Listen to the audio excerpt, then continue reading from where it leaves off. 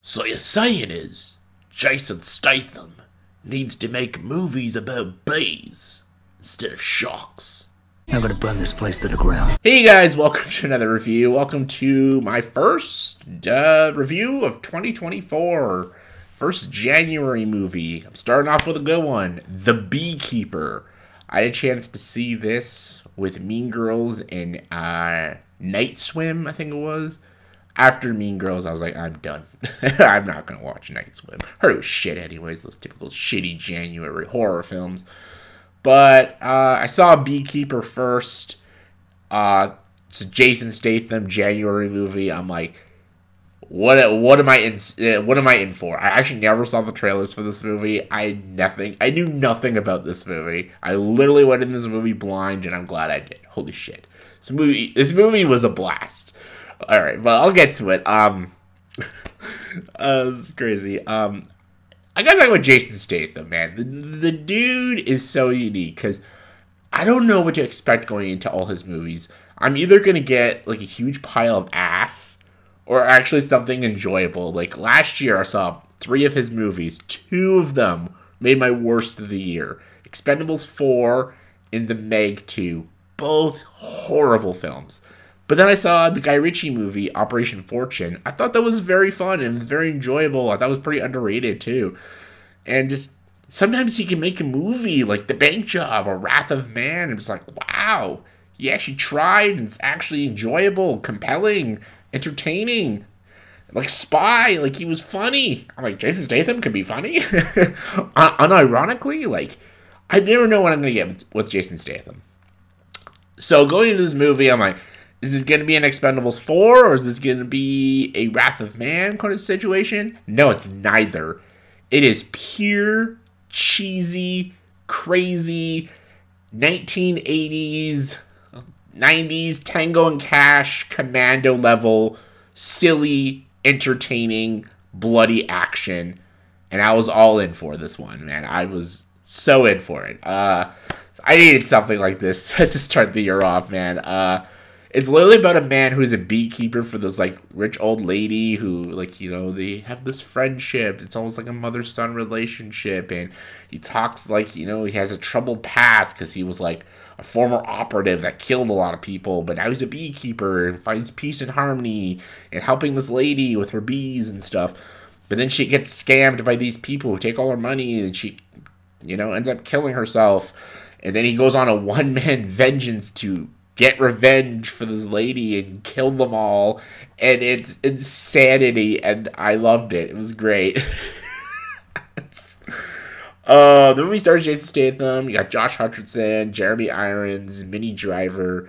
Everyone's great. Like, Jason Statham was just born to play roles like this, man. His motivation is so clear. Is it jumbled and make no sense, and he can do things that are just like, if you're going into this movie thinking, like, you're gonna nitpick the shit out of it, man, you're gonna hate this movie. Like, this is, like, Tango and Cash entertainment. Like, this is fun stuff. Like, I love Tango and Cash. That's a silly, ridiculous film, but I love it. This is what, like, Beekeeper is. It's just brutal, and you just basically run with it as it's going. Like, you just, you know what, I'm in for. Like, what's he gonna do next? And the action is solid. The kills are so brutal. Jason Statham is clearly having a blast in this movie. And yeah, I was just thoroughly entertained. Josh Hutcherson is so over the top, and I actually really enjoyed him in this movie. Like, I'm not always big on Josh Hutcherson. Like, oh, he was so bad in that Five Nights at Freddy's movie, and I always thought he was the weakest part of the Hunger Games movies because I always find he's just so bland. He's such a bland actor. He actually was having fun. He's like this, like, guy who's just rich snobby dick that just gets, like, joy of fucking people over, and I could tell how Josh Hutcherson was having fun with the role. I really liked it. Jeremy Irons is just amazing and everything. He's great. Minnie Driver's great. A lot of these other actors who I don't know, everyone just does their job well, and just more importantly, the action is a lot of fun. It's brutal, it's violent, and the movie has a sense of humor about it, and The movie's directed by David Ayer, which is hilarious because David Ayer is not always a great director. We all know the shitty Suicide Squad movie and Sabotage, and man, people forget he actually did direct like good movies like End of Watch and was it Fury and Street Kings, underrated. But we all think of like Bright and Suicide Squad and just like have this like gross taste of David Ayer. But you know what? He directed a very, very entertaining action film. It's clearly meant to be over the top. It's clearly meant to have some fun, sit down, enjoy some popcorn and candy, and just enjoy the bloodbath and mayhem of Jason Statham fucking up these rich people. Like, that is why this movie was made. And it wasn't a movie that he was trying to be like this, like, you know, cool, suave, buddy cop movie like he's made like 5 times. He actually just made an enjoyable, brutal film. And it's a character, you know, what's his name in the movie? Mr. Clay. That's Jason Statham's character. That's the name of his character, Mr. Clay. I love it. It's so great. He's a great character. He's so fun to root for. Just like, he's just fighting these evil people, and they're just evil for the sake of evil. It's great. Oh god. It's like something out of the 90s or something. I had so much fun with it. There were so many moments I was like, that is so stupid and so dumb, but I'm all in for it. It's like the ultimate like guilty pleasure movie for me. And the thing is, like, I hated last year's guilty pleasure movie. Like, the guilty pleasure movie of 2023 was Cocaine Bear.